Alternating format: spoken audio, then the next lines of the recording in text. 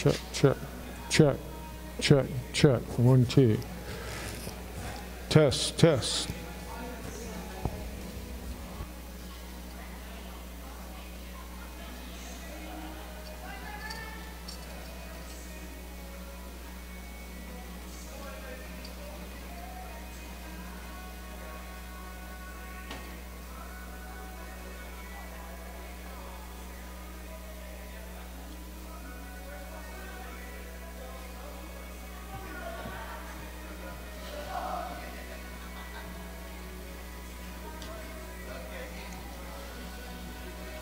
Lost track of time.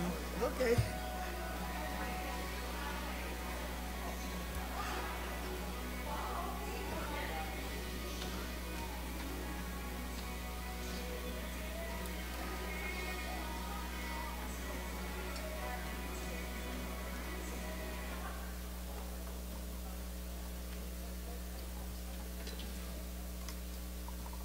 Hey, good morning, church.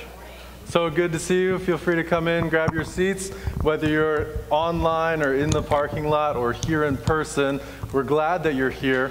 Thank you for joining us. And want to go ahead and let you know that there are guest cards in your bulletins, or you can go to soundchurchtx.com/guest and fill out a guest card. That way, when you do, we will fund a microloan in your name as a thank you for coming. And so we just love partnering with our guests as a way to say thank you for coming, and also as a way to make a real world difference and bless an entrepreneur in a developing country. So we appreciate it if you took advantage of that. Of course, we'll follow up with you, and we love reaching out to you, and we want to get to know you. So we'd love for you to do that. Let me go ahead and pray, and we'll begin our service this morning. Heavenly Father, Lord, we quiet our hearts before you. Lord, we come approaching your throne in prayer, recognizing that we are in the presence of a holy God who loves us unfathomably, who cares about even every hair on our head, Jesus says. Lord, your word says that your thoughts about us outnumber the grains of sand on the shore. You love us, like we said, Lord, beyond comprehension. And so, Lord, you've gathered us here this morning, and we pray, God, that you would use it for your purposes. We pray, Lord, that we would be sensitive to your Holy Spirit, that your Holy Spirit would join our service in a special way, that you would anoint our worship and our listening and our preaching and all that happens here this morning, Lord, that it would glorify you, that it would be pleasing in your sight. Lord, and will you use it? Will you move in our midst in a deep and powerful way? We pray all these things in Jesus' name. Amen. Amen, amen. Good morning, everyone. Let's stand up and praise our God in this morning. Amen. All right, let's go. Here we go.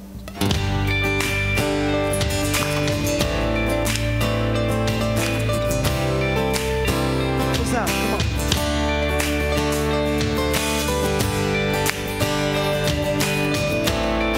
Oh. Over the mountains. Over the mountains and the sea, your river runs below me, and I will open up my heart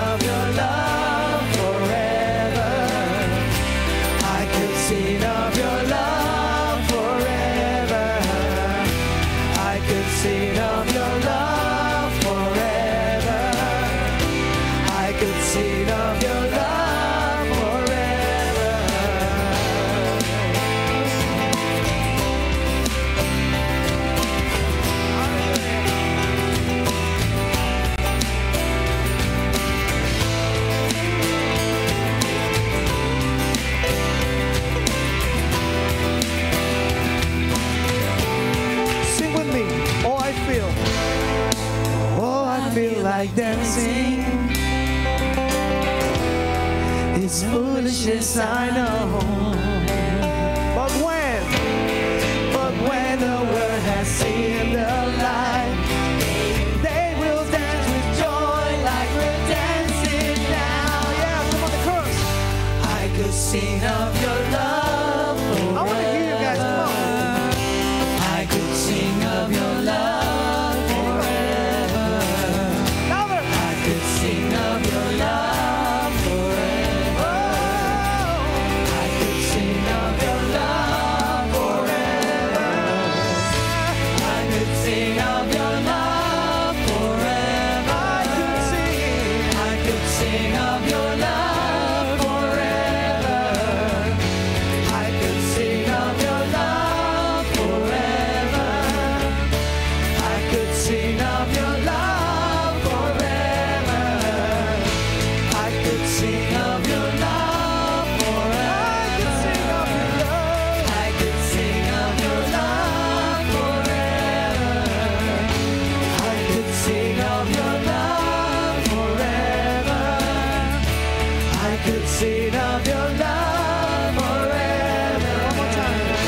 I could sing of your love forever. I could sing of your love forever. I could sing of your love forever. I could sing of your love forever. Hallelujah. Thank you, Lord. Give it praise to the Lord. Amen. Hallelujah. We worship.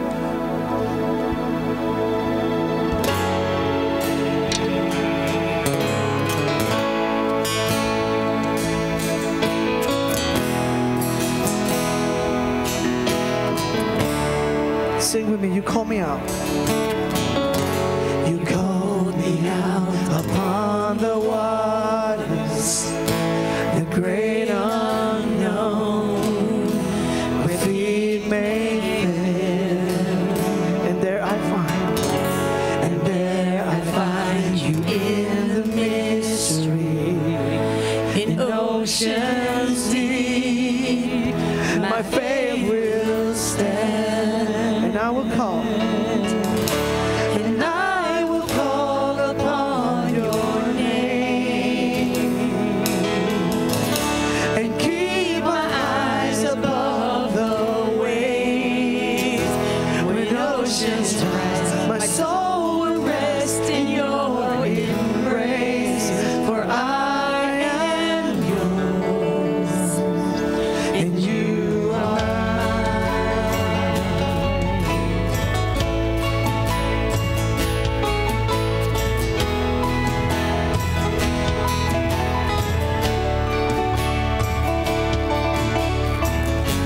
your grace abounds in deepest waters. Your sovereign hand will be my guide. And fear surrounds me. You never fail, and you won't start now. And I will call. And I will call upon your name,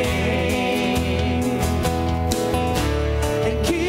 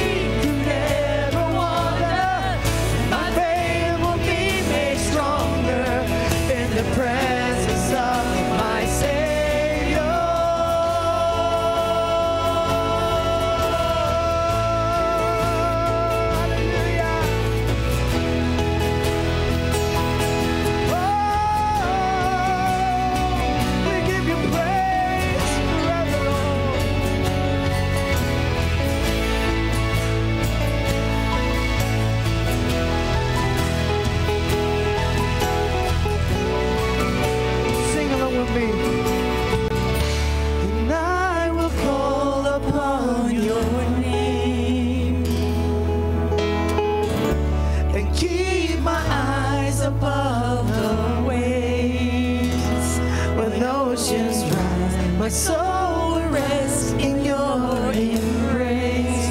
For I am yours, and you are mine. Hallelujah. Yes, Jesus, you are mine. Hallelujah. You are ours, Jesus. Hallelujah. Give the praise of the Lord. Come on. Don't be shy. Come on. Yeah. Hallelujah.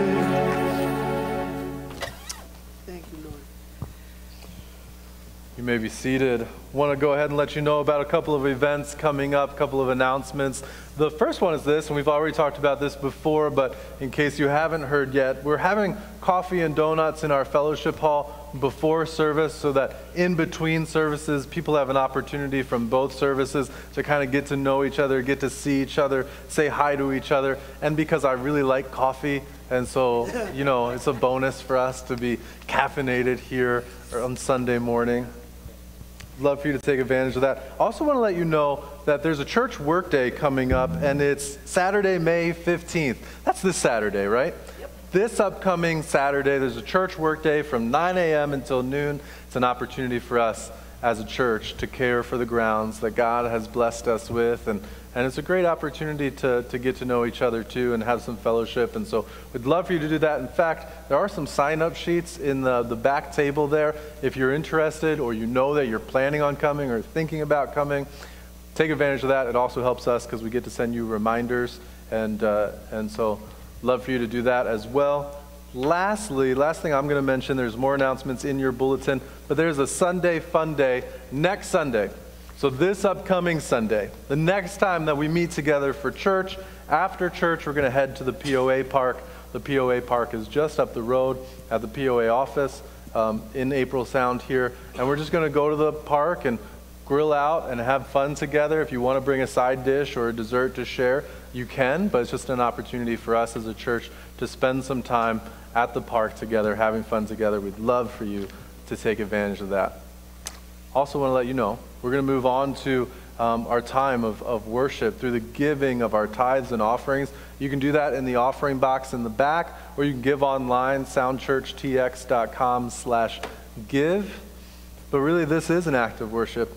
It's a time for us as believers in Jesus to say, God, I recognize that all that you've given to me comes from your hand. And I just want to confess that I trust you and pray for your continued provision. If you're new here, we don't want you to feel obligated to give. But I do want to encourage you, if you're a longtime member of the church, or if you want to give as a way to express worship to God through sacrifice, through giving, now's an opportunity to do so. Whether you give online, whether you give to a different church, or whether you haven't explored giving yet, let's go ahead and pray and use this time to just say, God, will you continue to provide for me?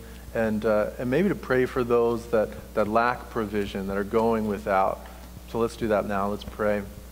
Lord, God, we love you. Jesus says that you're a good father who gives good gifts to his children. So we want to just take a moment, Lord, and recognize that all that we have, in one way or another, it's come from you. Lord, and you've asked us to be stewards of it. And we want to surrender our whole lives to you, Lord, including our finances. We truly want you to be Lord of our life. And so, God, we give to you as a way to say thank you. We give to you as a way to celebrate what you've done in our lives. We give to you as a way to join you in the work of your church. And we give, Lord, as an acknowledgement, as an act of worship that says that you are my provider, and I trust in you, Lord. And I want you to be Lord of my life. And as we surrender our finances to you, God, I just want to take this time to pray too, that you would continue to lead us and guide us and shape us. God, help us to fall more and more in love with you. Help us to trust you more and more, like that song talked about, Lord.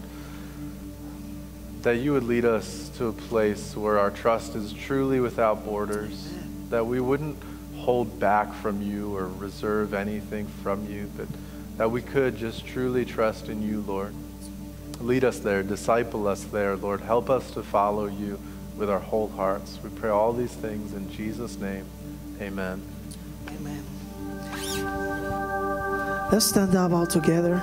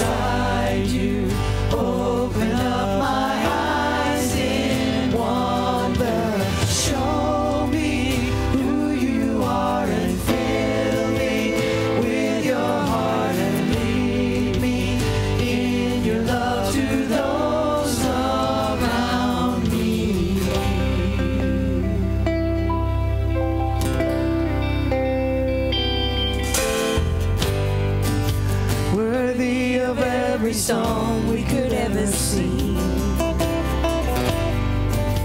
worthy of all the praise we could ever bring,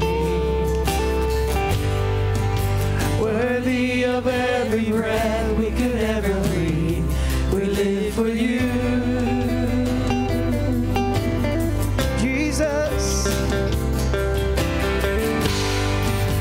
Jesus, the name above every other name.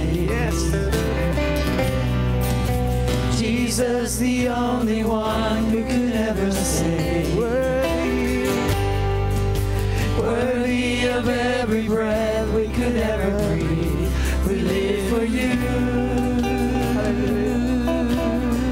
Holy,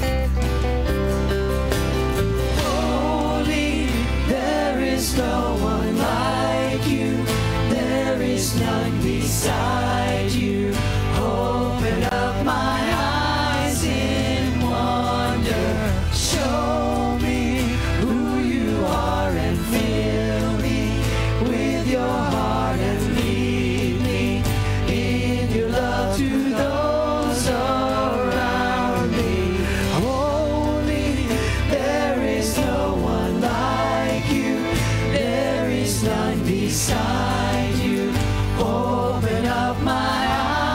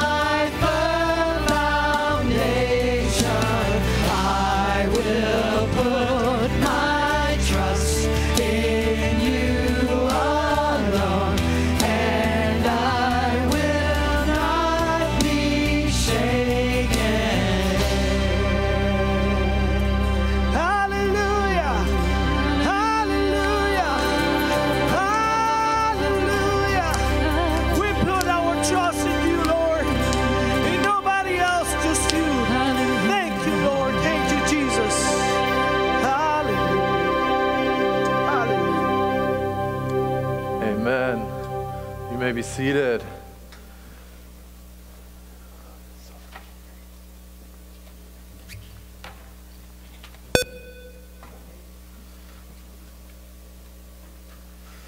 Let me go ahead and pray for us. Heavenly Father, Lord,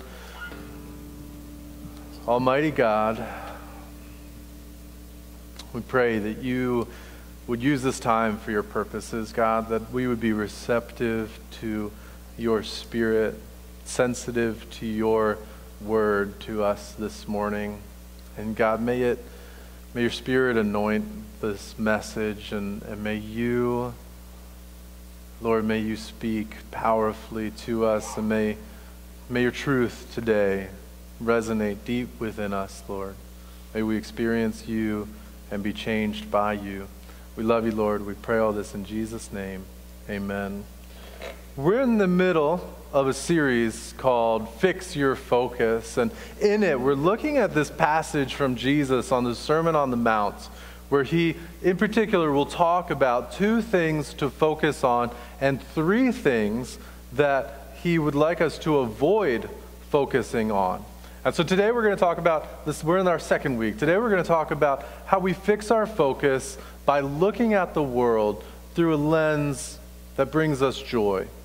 To find joy by changing the way that we look at the world. And of course, there's some common ways that people tend to look at the world, some common perspectives that we tend to take. The first one you could say is idealism, where we might look at this glass of water and we might say, man, this is the perfect glass of water. It was meant for just this moment. Or we might say, one day everyone will have a glass of water like this one. And of course there's optimism. Optimism says this glass is half full. That's the one we're kind of more familiar with, right? And then there's realism. Realism might be a way that we look at the world in which we say, you know what, there's 500 milliliters of water in this glass. I did measure. There is 500 milliliters of water in this glass. And then, of course, there's pessimism, which says this glass is half empty. There's a lot of isms out there. There's one called nihilism. Nihilism would look at this glass and say, this glass is meaningless, and I kind of want to spill it. So the thing of the matter is, you know, even if you happen to be kind of more idealist or more optimistic, the real question is, can we call that a right way of looking at the world? Or is that just some sort of contrived happiness based on kind of willful ignorance or wishful thinking? And even if we were to look at it through optimism, are we just ignoring the pain and suffering and the reality of the world? Now, I think to a certain extent we would be, right? So happy Mother's Day. Well, I want to show us what Jesus has to say about this, sort of a crucial framework for us to look at the world through a lens of joy. It comes from Matthew chapter 6, verses 22 to 23, and this is what Jesus says. Jesus says, "The eye is the lamp of the body. If your eyes are healthy, your whole body will be full of light. But if your eyes are unhealthy, your whole body will be full of darkness. If then the light within you is darkness, how great is that darkness?" Kind of a confusing passage maybe at first glance. Like, what are we supposed to do with this exactly? Well, there's some context behind it. And one of the things behind it is this notion of the evil eye. And we saw remnants of the evil eye today. We just used that expression, someone's giving me the evil eye. And usually what we mean by that is someone's giving me a nasty glance or someone's throwing some shade my way, right? But for ancient people, the evil eye meant there's a deeper meaning to it. The evil eye meant that if I were to look at you with bitterness and jealousy, you would become hurt by that. Or some future misfortune would take place in your life because of my evil eye glance. As a matter of fact, there's a work called the Talmud in which the Jewish people have writings from their rabbis, and they talk about this concept, the superstition of the evil eye. Here's one thing that they say.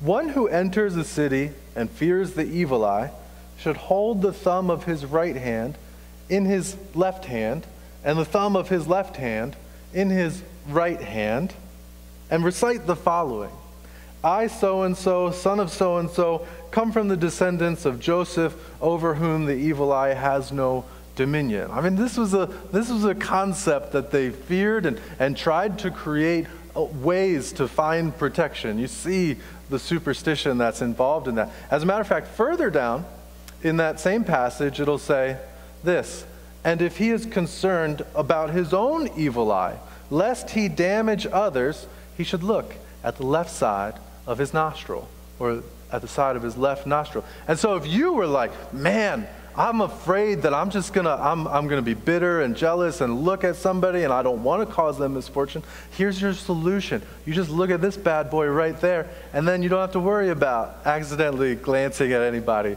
the wrong way, right? So, as a matter of fact, there's amulets and charms all over the world from different cultures that have the same concept of an evil eye. Well, Jesus takes this concept and he turns it on its head. And he says, you think that the way that you look at the world, the way that you look at people harms others. But the fact of the matter is the way you look at the world harms yourself. And so if you're constantly looking at the world through a negative light, it will only breed darkness within you. As a matter of fact, Jesus will say, if the light within you is darkness, how great is that darkness? I think one of the things that he's saying is you have to recognize that some people enjoy looking at the world through a negative lens, through a negative perspective. And they enjoy, there's some sense of superiority that I get in that I can be aware of the tragedies and the horrors and the terribleness of life.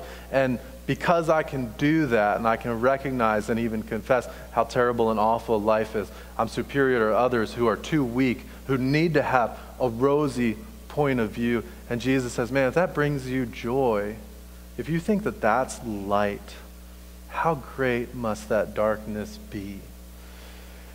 And today I want to give you a biblical alternative that's off the spectrum. So we're not talking about, some sort of wishful thinking. We're not talking about forcing myself to see this as ideal, or forcing myself to see this as full or half full. But instead, what if I looked at this as a reminder of God's love? Something that's deeply rooted in reality, that God loves me. And so, because of his love, I can look at the things in my life and see it as provision and see it as evidence of his love.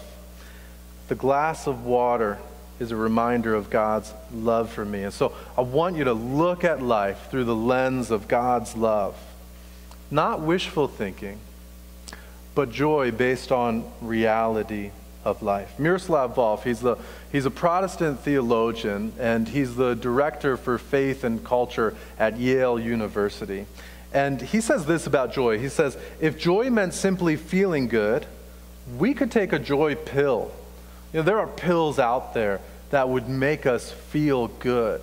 But joy is not feeling good. Joy is feeling good about something good. And so that's where joy comes from. Feeling good about something good. Can we see the good in our lives and celebrate that joy? Here's how we do this. Here's how we look at the world through the lens of God's love in order to find joy. Number one is we look for his gifts. I am suggesting this morning that God has given you, no matter who you are, gifts. That there are things in your life that have come from the hand of God that you could look at and say, man, this has come from my heavenly Father. As a matter of fact, Jesus says that God is a good Father who desires to give his children good gifts. Straight from the mouth of Jesus, evidence that God has given you good gifts. James says that every good and perfect gift comes from our heavenly Father. And so there are good things in our life, and one way or another we can attribute those good things to the first cause, to God, to the supreme good. And we can look at any good thing in our life and go, man, that is evidence that God loves me.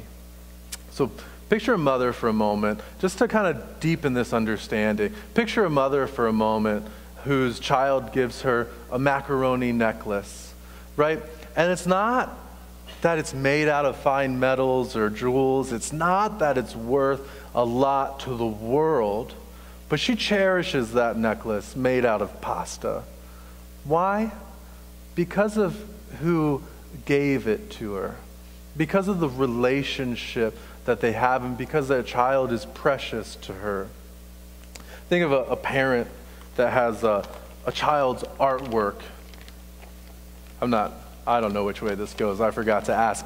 But it's precious to you, not because it's skillfully, masterfully done, but because of who it came from, what it means to you.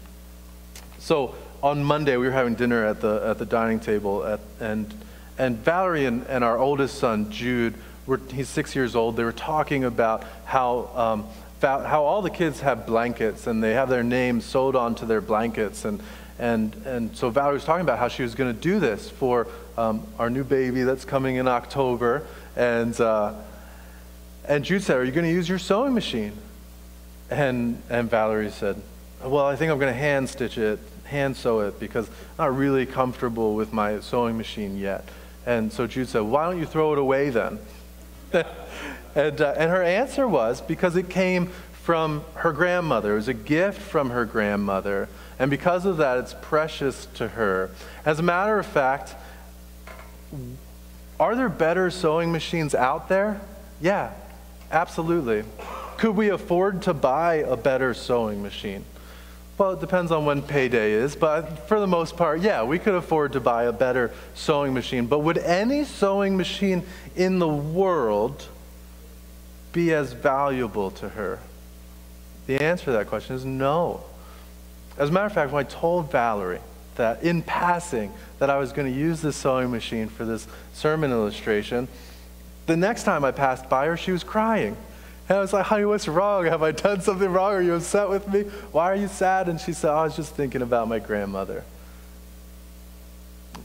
Miroslav Volf, who I mentioned before, he talks about a tape measure that sold for $48,875. If anybody wants to buy this for $48,000, you let me know. But he said, why did it sell for so much? Not because it did anything special, but because John F. Kennedy owned it. That's it. When we know who stuff belongs to, all of a sudden it has incredible value and worth to us. So the question is, can we do something similar in our lives where we go, man, there's this thing in my life, and I think it came from the Heavenly Father who loves me. And are we able to see joy through that lens? I remember a Toyota Echo, a $300 car, was gifted to me right at the moment that I needed it. And I never even asked for it. And so it's easy for me to picture that this car came from God. And when I was a youth pastor, my students would make fun of me because they had nicer cars than I did. And I would say, yeah, but man, I really feel like this is a gift from God. I really feel like God wanted me to have this. And so you don't understand, but I cherish this and I value it more than if I had a better car. Are there things in our life where we could go, man, no, I really understand this to be from God? And if we cherish a sewing machine because it came from grandma, or artwork because it came from a kid, or if this tape measure becomes worth $48,000 to somebody because it was owned by someone famous, how much more should the gifts in our life that we feel come from God, how much more should they mean to us when we start looking at the world through a lens of God's joy? So take stock of your life. What are the things that you go, man, this is a good thing? And Scripture tells me that every good gift ultimately comes from God. And so somehow this has God's fingerprint on it. And because of that, I feel loved. And I'm going to allow myself to feel that as a gift from God. Number two, look for his character. So one, look for the gifts. Number two, look for his character. There's this passage in the Scripture where Jesus says, "Jerusalem, Jerusalem, you who kill the prophets and stone those who are sent to you, how I have longed to bring you under my wing like a mother hen." I love that passage, first of all, because Jesus is talking, but he's not talking out of his human nature. He's talking about his divine nature.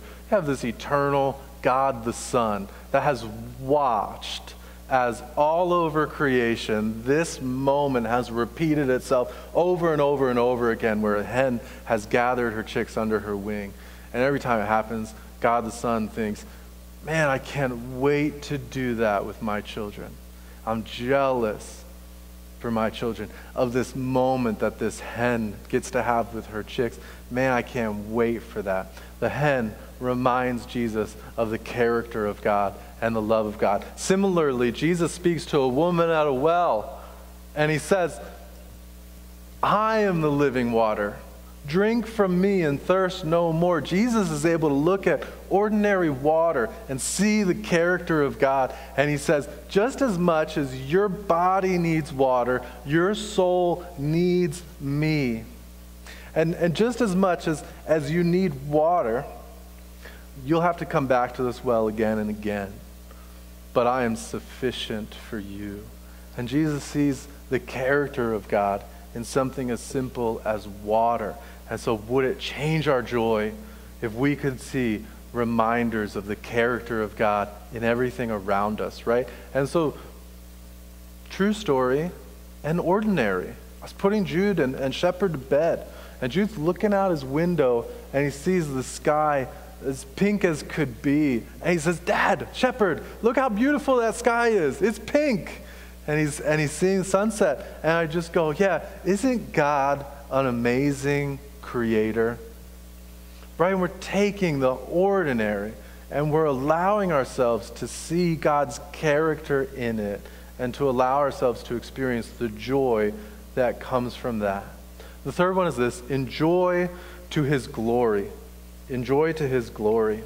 And what I mean by that is that there are certain things in our life that we could enjoy, and our enjoyment of them glorifies somebody. So if a chef makes me a meal, and he then, or she then, watches me enjoy that, they receive glory for it.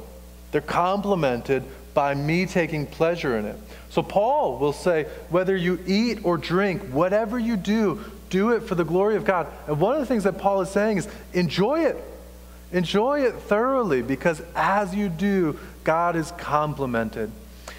And something happens when we praise or when we compliment, and that is our joy that we experience is completed or enhanced, right? If you've ever read a good book before, one of the things that heightens your experience of reading that good book is meeting somebody else that has read that good book too, and going, man, wasn't that book awesome?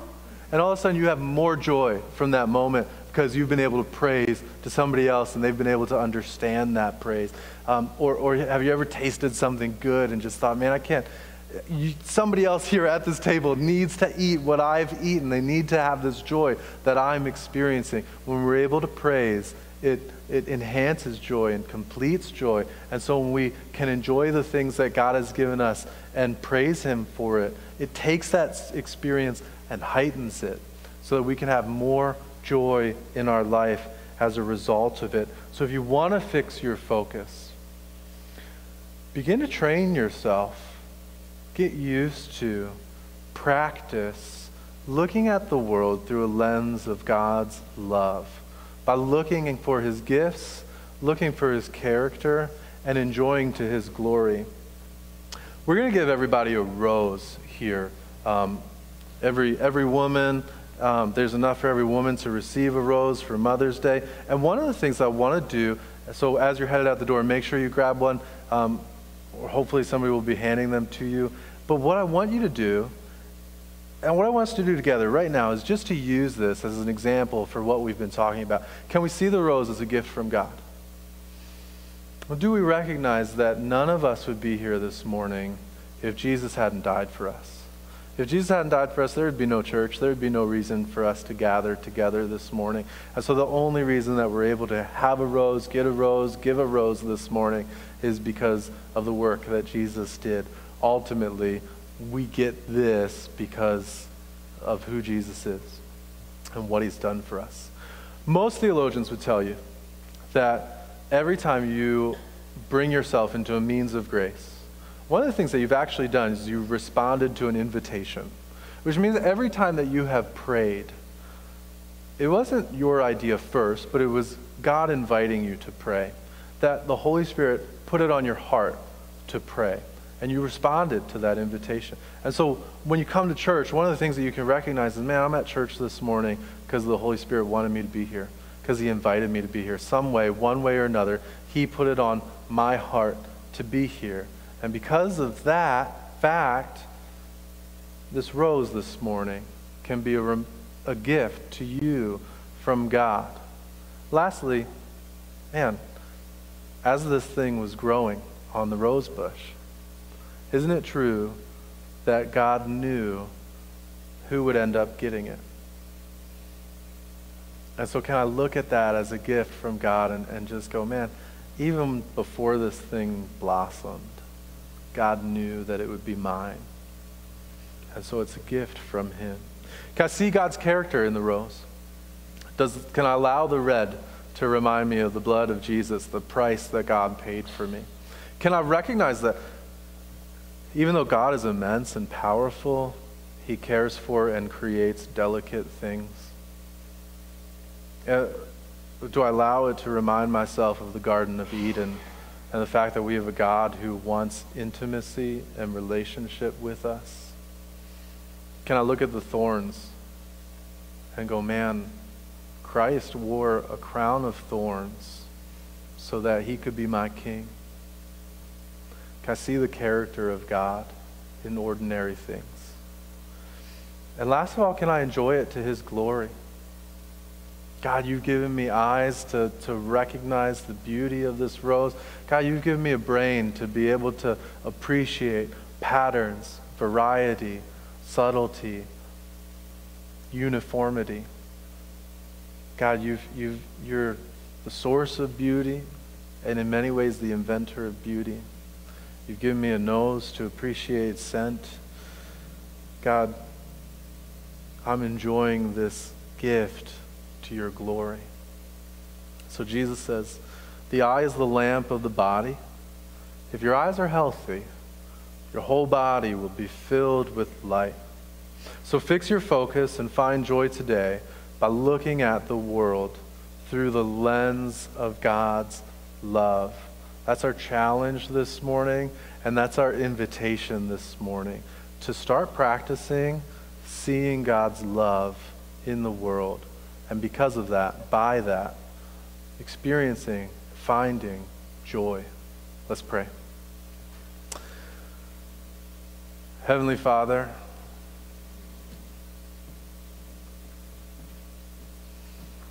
God, you put awe in this world. You put joy in this world. You, through Jesus, invite us to look at the world through the lens of your love, so that we can fill our whole bodies with light, so that we can see your love. We can see ways to feel good about things that are good. We can see true good in the world around us, and through that we can see your fingerprint and your love. God, if a tape measure becomes transformed in value to go from $7 to $48,000 based on who owned it, if a sewing machine can become irreplaceable because of the love and relationship that's attached to it, God, would you bless everybody in this room, each and every person in this room, with the ability to see your love, your relationship, your gifts, your character through the ordinary.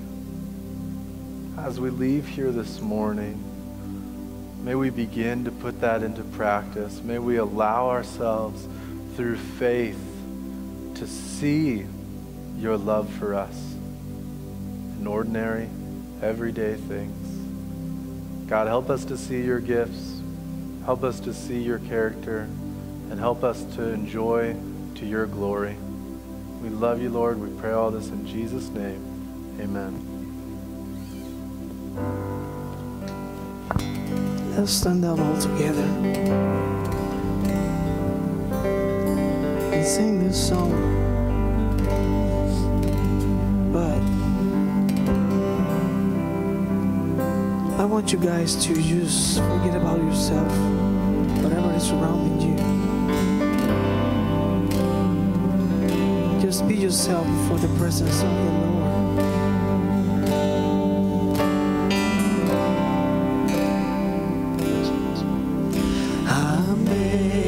Amazing grace, how sweet the sound that saved a wretch like me.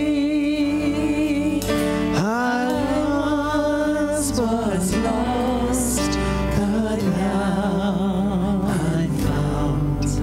Was blind, but now I see. 'Twas grace that taught my heart to feel, and grace my fears relieved.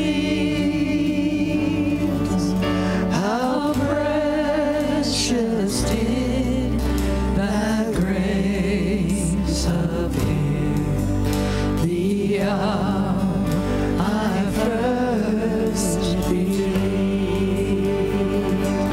My chains are gone, I've been set free.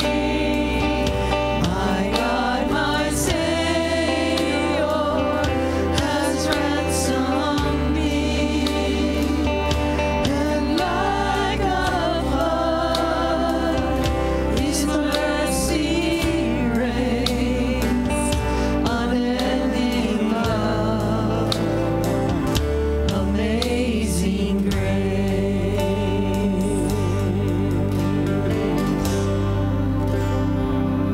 Lord, The Lord has promised good to me. His word, my hope secures. He will my shield and portion be, as long as life endures. My chains are gone, I've been set free.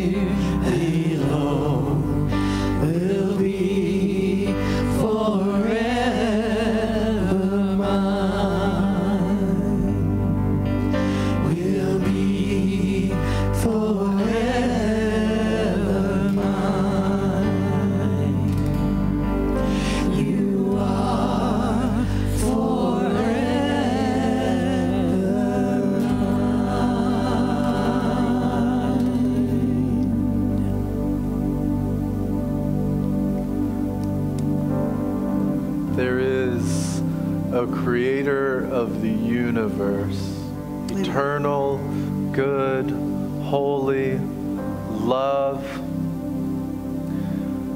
whose thoughts are not our thoughts, whose ways are not our ways, whose thoughts are above our thoughts, whose ways are above our ways. And He loves you. He loves you. And there's evidence of it in ordinary things all around you. May I hope that when we leave here this morning,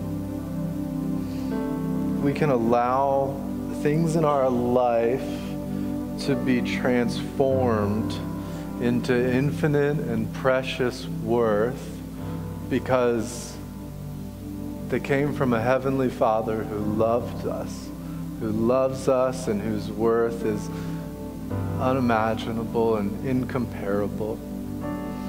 I hope that you will see and appreciate a flower or a rose and be reminded of this immense love. I hope that you'll drink a sip of water, and the next time you do, the worth of it will be transformed because you're looking at it through a lens of God's love. Man, wouldn't that be amazing if we could tap into that joy that's grounded in reality? As we say every week, the worship service is over. Let's go be the church. Amen. Amen. God bless you. Have a good week. Happy Mother's Day. Yay!